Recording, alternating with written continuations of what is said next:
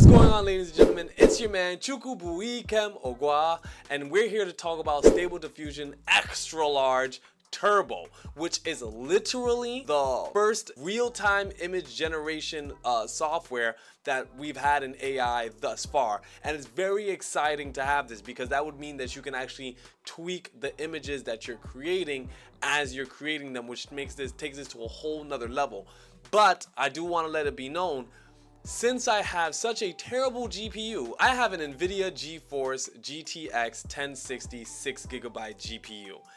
It does the job, but this is definitely not the GPU that you would really want for something like this. This will not provide as fast and as good as results as a person with an RTX 4080, right? Like, you can't expect the same, TI, right?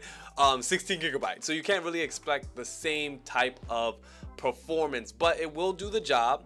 And so I do ask you guys to bear with me a little bit because it's not going to be as real time, but what you're going to see immediately is that you won't need to click Q prompt every time. It will automatically keep running the prompt that you're trying to create for the image, which is super exciting. Now, before we get into this, I would like to let you know that one of the actual employees, or rather the lead QA at Stability AI, did release the video where he actually goes really in depth about how you can use SDXL. And another great YouTuber who works with AI, his name is Olivio Saricas. He also talked about SDXL, and I guess now it's your boy's turn, so I'm gonna have some fun with this. Understand that it is a little limited. It's only 512 by 512, so any wide screen images you're not going to get. And also understand that it's still in like its beginner phases. According to Scott, it's more about research than it is about, you know, actual use just yet. So there's going to be some limitations with this all, but hey, I mean, it's not going to limit us from having some fun. So let's go and let's get into this. Now, before we officially get started, you do also need to know that your Comfy UI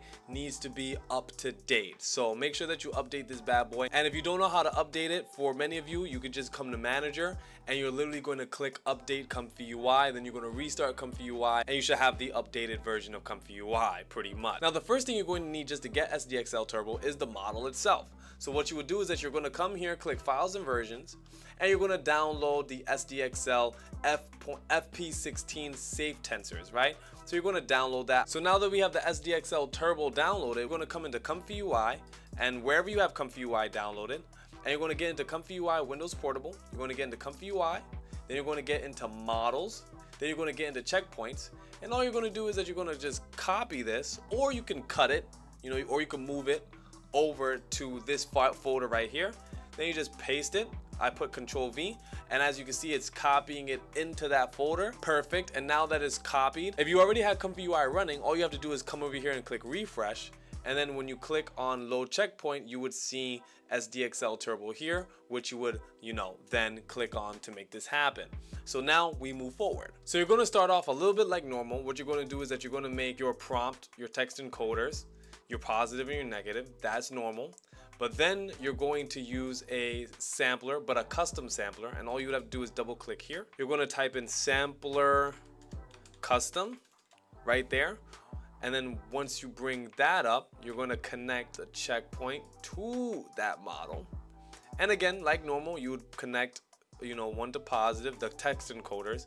You would connect one to positive, one to negative. Oh, and actually, by the way, you won't even be using negatives in this. You do need a negative, but you won't be using a negative. So you can pretty much collapse it, but you know, you just leave it here. But like I said, you won't need it. So now that you have the model, the positive and the negative connected, you now have to connect the sampler. And what you're going to do here is that you're actually going to make it a K sampler, okay? A K sampler.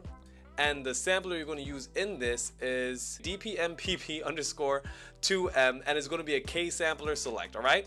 So now that you have that, you're going to need sigmas. Now, sigmas are interesting because this is when you'll know whether or not you're actually going to need to update your Comfy UI again. So what you're going to need to do, you're going to have to come here and then search for SD Turbo Scheduler. If you don't have it, you got to update this bad boy. If you don't update it, you're going to be in big trouble. This won't work, and I feel bad for you. So once you have the SD Turbo Scheduler, you're going to put that, again, wherever you want. It doesn't really matter, but you're going to connect it to the sigmas, my fault, right here. Now that you have your Turbo Scheduler connected, you are going to leave it at 1. And lastly, when it comes to latent image here, you're going to use a standard empty latent image of 512 by 512. So then you put that bad boy right here, or again, wherever you would like, it doesn't matter, but we're just trying to stay organized here. And then you're gonna want a VAE code. So you're gonna just take that right here, make a little VAE code, right? And then you're gonna take the VAE from the checkpoint all the way over to the code. And then you're going to make an image right here. And now you're going to use preview image. If you use save image, then each image that gets generated will get saved into your folder, which is what you don't want. You just want to be able to see the images and then make your decisions from there. But if you want every single image that gets generated, then you can use save image and they would all get saved into your folder. Do what you like. Preview image will be more than good enough, and I'll show you how you know so many images are being made and just the excitement of all of this anyway. Now the bulk of the model is set up, and there are now some settings that you're going to want to tweak, because if you don't tweak these settings, you'll get something like this. Let's try something chill and natural, like a large dog, right? You can cue that prompt. Oh, I forgot, you got to make sure that you get this model connected to SD Turbo Scheduler right here. Remember that? And so now we have a large dog. You're going to cue that prompt, and you know it's going to go through everything. You can see where it's green, it's highlighted, so it's going through it. And you know, like I said earlier, I have a slower GPU, so things take a little bit longer. So now it goes through this bad boy, and you're going to see the preview image is going to be a rather large dog. But wait, hold on. It got deep fried. The picture is so crispy and burnt and just all that. So what you have to do next is set the CFG to 1. Once you've done that, you'll be good. So we're going to take this, set it to 1, click OK. Then you can cue the prompt again and you will be good. You'll see that it's gonna give me, there you go, a much clearer image of a nice large dog. So boom, now we have this large dog. And then what you would do next is that you're going to go to extra options, make sure you click that open, and then you're going to click auto cue. Okay, auto cue is what's going to make this thing keep running, like just automatically run. Perfect, that's what we want. So you're going to click cue prompt, and then it's going to start running over and over and over again. Now, you see, so we have the dog. It's going to keep running, which is perfectly fine. Now check this out, right? Now you can view the queue. So if you click here and click view the queue, right, you'll see, you know, running 16, 17. And then if you click view history, you'll see all the images running. And then if you click load, like if I load 16, you'll see that it'll bring me back 16. But it'll keep going. Let's see if it brings me back 18. You see 18 is that nice dog right there. You see I click it every time, it goes back to that same dog, which is pretty cool.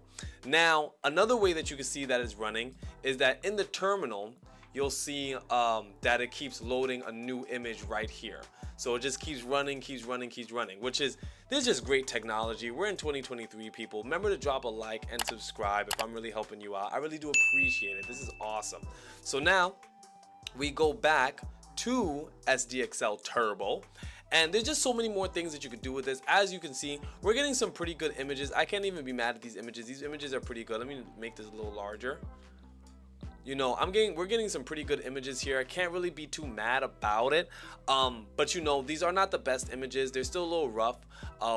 Maybe if we typed in a large dog photo realistic, is that how you spell it? So now that we're typed in photorealistic, so you can see now it gets a little bit clearer.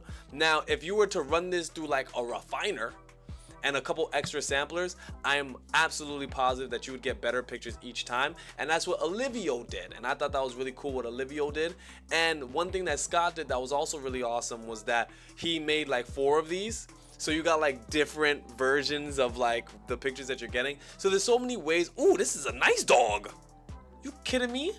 So there's just so many ways that you can expand upon this, and this is just the future of image generation. You know, no longer do you have to wait so long to get a new image. You can literally just keep running it and adjusting it as we go. We can do one more adjustment since we're here.